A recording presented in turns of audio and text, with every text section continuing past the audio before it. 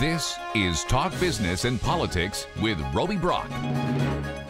Welcome to today's Talk Business and Politics Daily. I'm Roby Brock. We appreciate you tuning in. We're going to talk some exports today. I have got with us William Burgess, who is with Power Technology in the great state of Alexander, Arkansas. I'll let you explain where that is. He's the past chairman of the Arkansas District Export Council.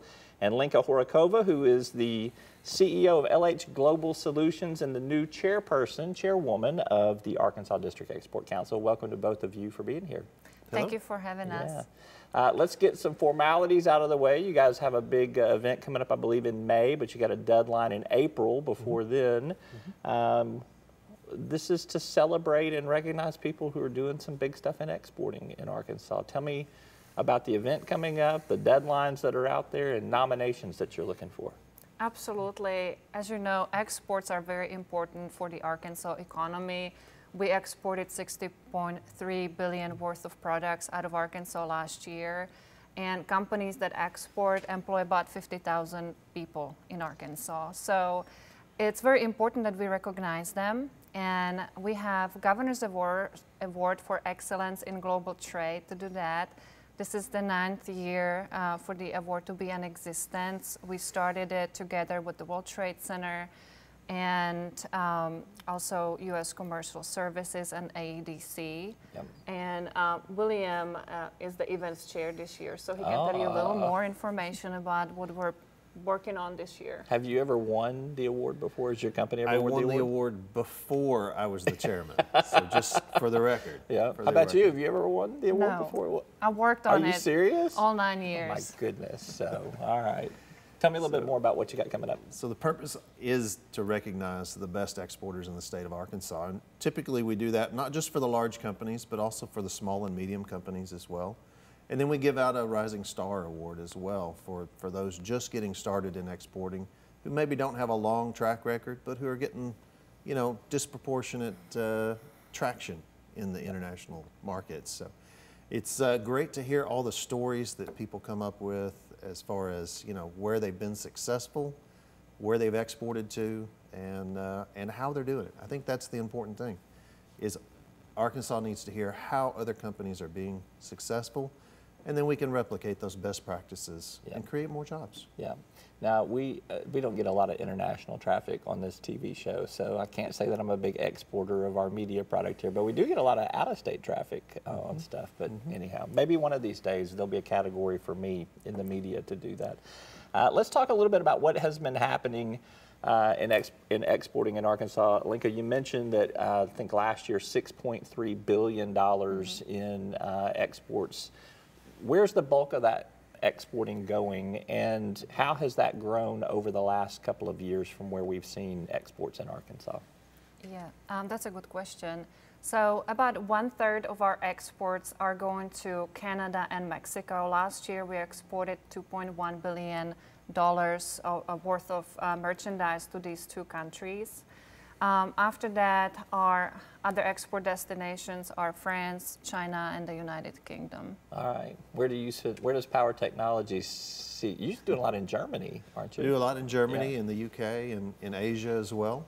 About 25% of the work that we produce in Alexander, just across the the county line. The county line from Pulaski County.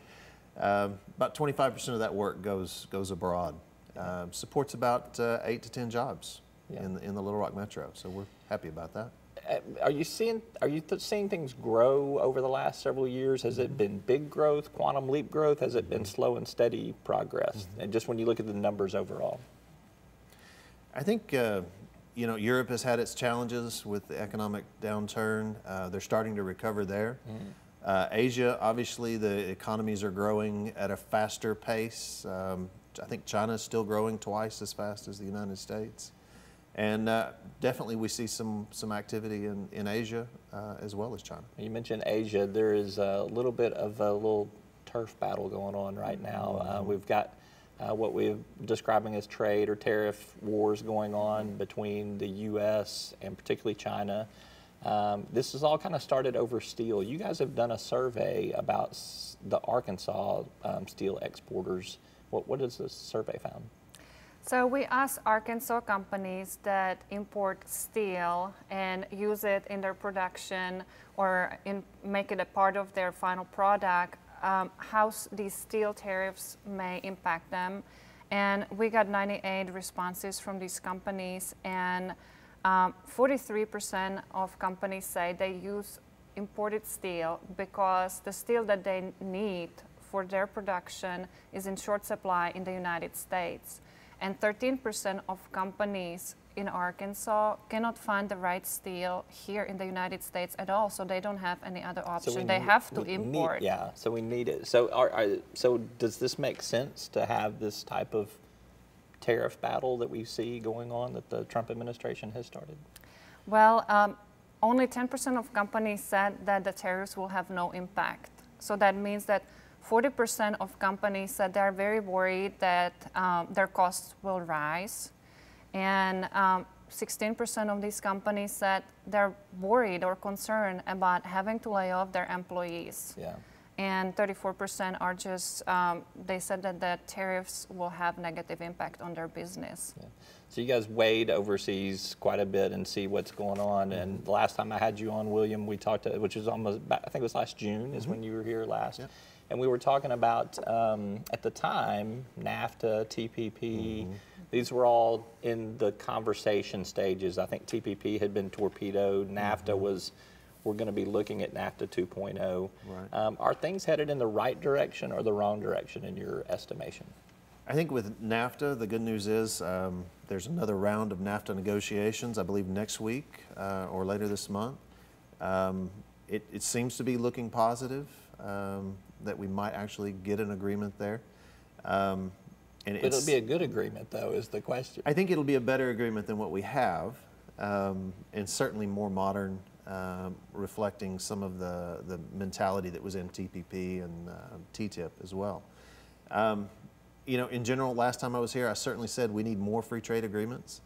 And, you know, I think it'd be nice if we had more trade agreements with Asia, maybe with China. Those usually take a little too long to negotiate, years to negotiate. So what we may see out of the administration is just an agreement on tariffs moving forward. Let me ask this question for either one of you, and there'll be some political sensitivities to it, so dance around it how you need to here. But what's the end game of this tariff battle here? What do you hope is the final result? Were things that bad in terms of the conditions that we were operating under that we needed this large overhaul or not? Well, I would say, I think what we're looking for is a free and fair arrangement with China. You know, you said earlier that President Trump started the trade war, but I would say it's been going on for 10 or 20 years now. Especially when it comes to technology, the requirements to share technology with your Chinese partners is not a fair arrangement. We would never expect that from a Chinese company to share their intellectual property with us here in the United States. Yep. Requirements to set up joint ventures is another expensive proposition. We have no such requirements here in the United States. So over the years, as China has grown their exports, it's been kind of a little bit of a lopsided arrangement. Sure. And now Chinese exports to the United States are 4 times larger than the exports from the United States to China. And this is because of these arrangements. So we need an even and fair trading balanced partnership with all of our. And Lenka, let me get your opinion on this. We've seen more unilateral trade negotiations going on in this day and age versus bilateral, where we used to see multiple countries kind of come together, at least from the United States perspective. You see things all over the world in the consulting you've done and what you do now.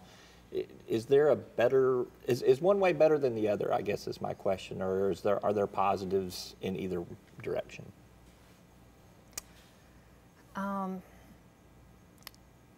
Well, that's a good question. I think it depends. I mean, it's good to have good trading relationships and good trading agreements. You want to remove the barriers to trade. And if either of the agreements can do that for our Arkansas companies, for our U.S. companies, I think we should be part of it. Yeah. All right, so one last plug for the event coming up. Who wants to do take us home on this? You're the event chairman, you get to do it, so. I will do it. We certainly want to recognize Arkansas's best and brightest companies, exporters. The deadline for application is April 27th. The event happens on May the 30th at the Governor's Mansion. The Governor and his beautiful wife have both confirmed attendance, and we'll be presenting awards. These awards are great for companies that are looking to improve their marketing, to show the world that they are world-class exporters. So again, please apply, and we look forward to seeing you at the Governor's Mansion. Where does somebody go to apply? They go to a website. ArkansasExports.com is our website, and there you'll find a little bit of information on not just tariffs and NAFTA, but also the application. Yep, and a lot of more resources in terms of if you're interested in expanding your export opportunities too. There's some good stuff there as well. Absolutely. ArkansasExports.com. All right, we will link to it in the story that has this video. And here, Lenka, William, thank you both very much for being here. Appreciate you. Best of luck on the event. Thank you. Thank you. That is all for today's program. Thank you for tuning in. I'm Roby Brock. We'll see you next time. Arkansas Electric Cooperative Corporation provides electric energy across 2/3 of Arkansas. This is an exciting time in our energy history, with incredible progress being made in renewable energy and storage technologies. As our energy portfolio continues to diversify, we'll maintain an all-the-above strategy to provide reliable and affordable electricity. Ever since the first light bulbs were placed in our members' homes, the electric cooperatives have been the solutions provider for our members, and we want to continue that well into the future. Each day, the promise of our nation begins again. Arkansas and America, moving forward. I help make that promise a reality. It's not for everyone, but people everywhere depend on us. Oh, I love you too, sweetie. Trucking delivers, or everything stops. And that's what drives me.